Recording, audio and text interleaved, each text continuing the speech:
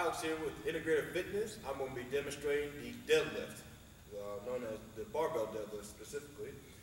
You want to have the bar touching your shins. Right? Feet are going to be hip width. Right? You want to bend down and grab the bar just outside the knees. Arms are straight, back is straight, and you're going to drive your feet into the ground as you lift the barbell. Make sure you finish with hip shoulders above the hips, not leaning back. Right? Doing the reverse to place the bar back on the ground. Hips go back, bar stays close to the body, and place the bar all the way back to the ground.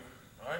Once again, back straight, drive your feet into the ground, stand nice and tall, hips go back, bar stays close to the body, on the way down. That is barbell deadlift.